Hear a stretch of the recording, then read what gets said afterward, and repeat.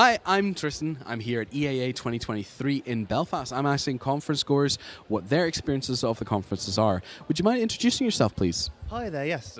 So my name's Ben Heaney and I work for Archaeopress, which is a academic publisher of archaeology, and we're based in Oxford in England. So we've come across the water to be here at EAA. Excellent. So the theme this year is weaving narratives. What narratives in archaeology do you think haven't been woven? Well, that's quite a broad question then to to kick off with. Well, I'll turn it around slightly, but because what we see is as booksellers, all parts of archaeology, it's the way that information is disseminated, and you could say, okay, they're weaving pathways, however, and what we're seeing a lot is people thinking really about how do they get their research, all this new research or these new ideas, how do they get them out there? Do they do it via a traditional publishing method as a book, or do they think more about open access and how it's produced online? And all the data, if you've had a walk around the archaeology fair, you'll see just how many scanning companies and companies that can use data in really loads of different ways, how they can be presented, and how we can get that data out there and help researchers spread the work that they're doing.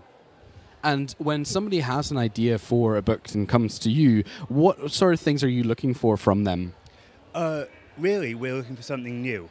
And whether that's taking an old idea and taking a look at it in a new way, or whether that's completely new research, or indeed, the traditional thing, a site that hasn't been excavated before, something like that.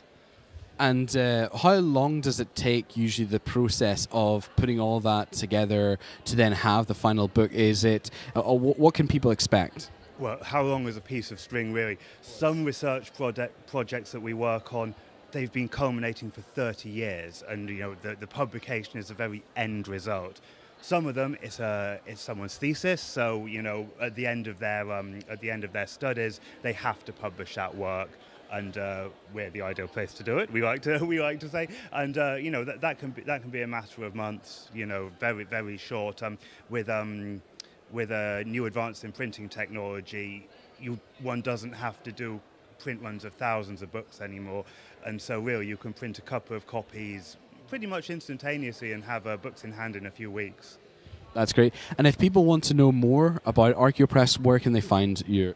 Oh, absolutely. Just head on to our website, www.archaeopress.com, or indeed if you're at TAA, come over to our stand. I think we're booth 18. Thank you very much. That's great. Thank you.